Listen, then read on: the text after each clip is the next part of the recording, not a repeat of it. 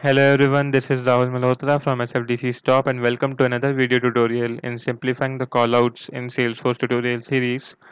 So in the last tutorial, if you remember what we did, we actually installed HTTP Callout Framework in our org using the deploy to Salesforce button, and we performed a callout to our SFDC Stop Blogs API, which is at this particular URL, that is sfdcstop.herokuapp.com/blogs, and we got the response from the API inside Salesforce by executing three code statements that are there in the README. So what I did in the last tutorial, after installing the framework, I just executed these code snippet in my developer console, so I can show you that quickly. You just need to open the anonymous window. You need to copy these three statements from the GitHub repository README, and you can click on the execute button to perform a call out from Salesforce. So once you have installed the framework, everything is ready for you, and you can perform a call out to an external API, which is already having a record in Salesforce. So you can see here that I was able to hit my custom API and I was able to get a response. So in this tutorial, what we are going to do, we are actually going to create a test class for this particular callout. And we will see that when we are using HTTP callout framework, it's possible to create a test class for this callout or for any other callout without even creating a mock class. So if you have watched my previous tutorials, which were there in the Salesforce integration tutorial series, or if you have worked on integration previously, then you must be aware of that whenever we are going to perform a call out within a test class, we actually need to create a mock class first of all, so that we can set up the fake response there, and then we perform a call out using our test class, right? But while using this framework, we don't need to create a mock class, and we can actually cover our code which is actually performing the call out very easily. Okay, so what I did here, I actually created a new class named as SFDC Stop Service. Inside this class, I have a method named as get SFDC Stop Blogs. And inside this method, I just copied and pasted the code snippet which was there in the GitHub repository README. So this code snippet is doing nothing. It is actually performing a call out to my SFDC Stop Blogs API. So this is the metadata API record name that I'm passing in the constructor. So in case you want to get more information what's happening behind the scenes when I'm and how can I perform a call out within by using two lines of code, you just need to watch my previous tutorials. So I have explained this stuff in detail there.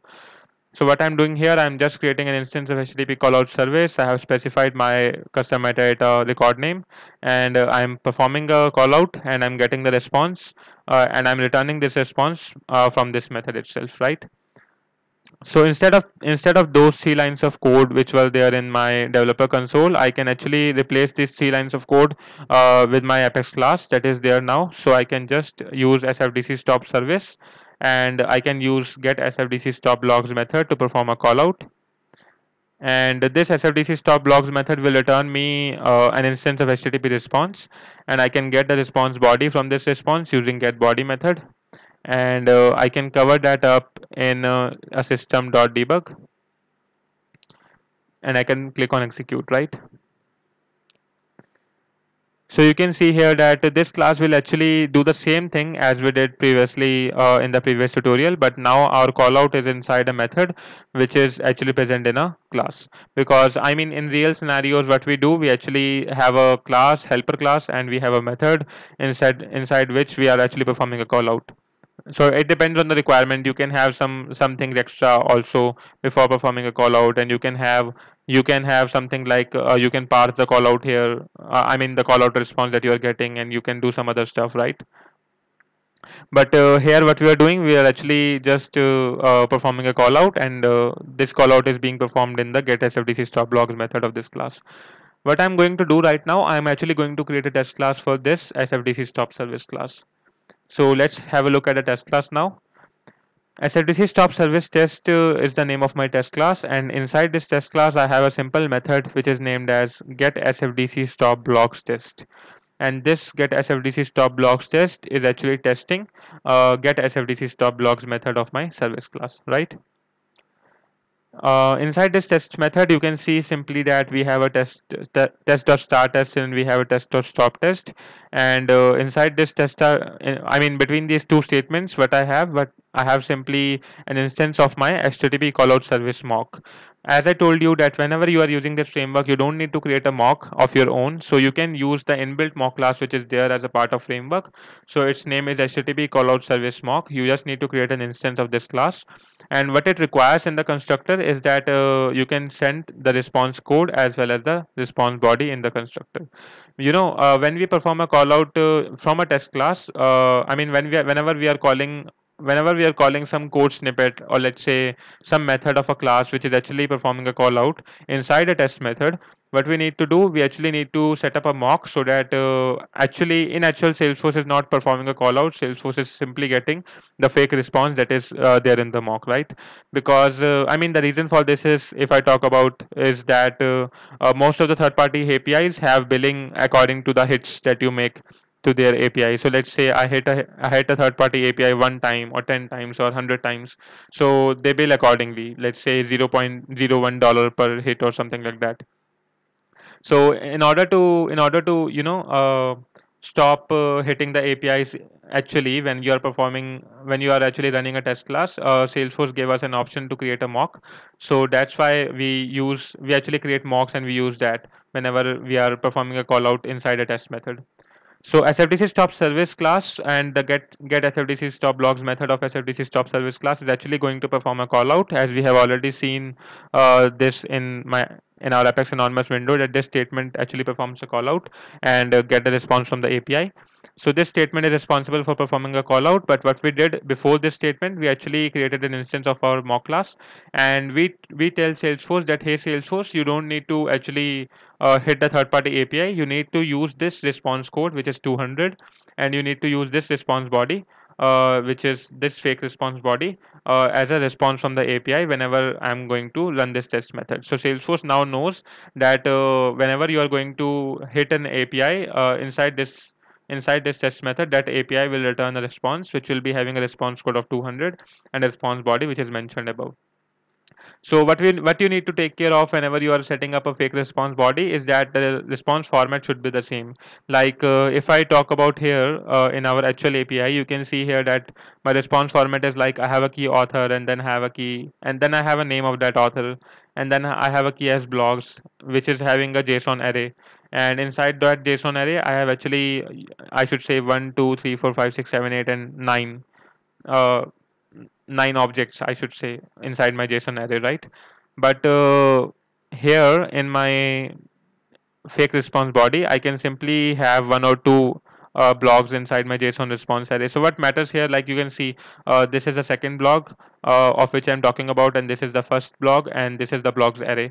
So what matters is that you should have a similar kind of structure, but the number of records, or I should say the amount of data doesn't matter, because you just need to have a similar structure, because most of the times what we are doing, we are actually parsing this response using wrappers. So here we are not doing that because of simplicity, but we actually parse this response and do some kind of operations. So that's why it's a good thing if you are having a fake response in the same format as we have from the actual API, right? Okay, so what we did here, we actually created an instance of mock class. We passed the fake response code and the fake response body, and we used test.setMock method to actually set this fake response mock class, right? So test.setMock method actually receive HTTP callout mock.class in the first parameter, and it receives an instance of your own mock class in the second parameter. So here we don't need to create a mock class because we already have that as a part of the framework. So I just passed this instance of HTTP callout service mock in the test.setMock method. After that, we performed a callout inside our test method, and we got the response from the API. So this response is nothing but a fake response that I set up in the mock. So I have my system.assert equals set up here, which is actually checking that the response code should be the same, which is coming from my response. So I checked whether the response code which is there in my response from the API, it should be the same response code that I actually passed in while creating a mock, and the response body that I am getting in the response, it should also be the same response body that I passed while creating a mock, right? And in case there is any error, I actually added an error message that response code should be this code and response body should be this response body, right?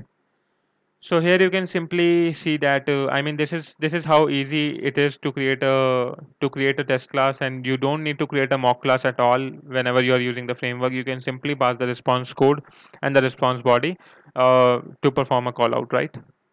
And you can cover your callouts very easily by having this test class. So what I'm going to do, I'm just going to run this class in front of you right now, and we'll check whether the code coverage is good or not. So I'm going to open this class, which is named as SFDC stop service test, and I'm going to run this test class, right? So I'm going to click on run test, and here you can see that my test class ran successfully, which is named as SFDC stop service test. And if I have a look at the code coverage, I can see that my code coverage is 100%. So that is my call out is covered very clearly, and it is giving me 100% coverage for my call out. So this is how easy you can create a test class for a call out, and you don't need to create a mock class at all whenever you are using the framework. Even if you have some other things, I mean, there may be some questions from your side that what if I have some headers coming in the response, or let's say my response is in JSON format, or sometimes my response is in XML format, let's say, of my HTTP callout. So I need to set a response header accordingly, and I need to check the response header while passing the response, right?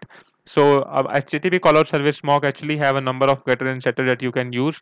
For example, if I need to set a header, I can use the set response header method here, which is having a key and a value. So let's say my key is nothing but let's say it's content hyphen type, and let's say my value is applications slash JSON. So I can set any number of headers here whenever I'm creating a mock callout. And even if you have a blob kind of response, you can set a blob body using set response body as blob method. Or if you have something else, let's say you yeah, I mean, want to have a body as a blob. You want to have a string as a blob. There are a number of getter and setter that you can explore, that you can use to create a mock response, right?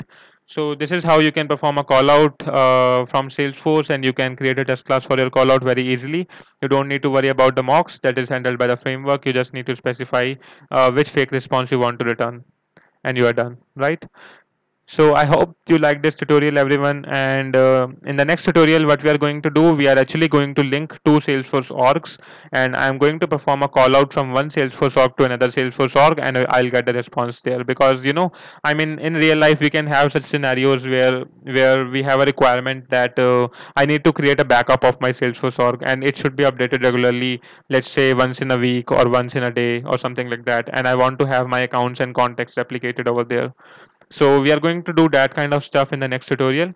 And if you want to have a look at the code that I use in this tutorial, you can just go to HTTP Callout Framework Tutorial Series repository. I will give the link in the description, and you can just have a look at single callout test branch of this repository. And inside this, you will find the default folder and the classes folder, which will be having SFDC stop service and SFDC stop service test class there, right? So, I mean, in this way, you can perform a call out, and you can create a test class for your call out very easily using this framework. So do give a try to this framework, and let me know your use cases, what you are facing, if you are facing any difficulty implementing this or anything else. And stay tuned for the next tutorial. We'll do a bunch of cool stuff in the next tutorial. Till then, have a good day. Bye bye.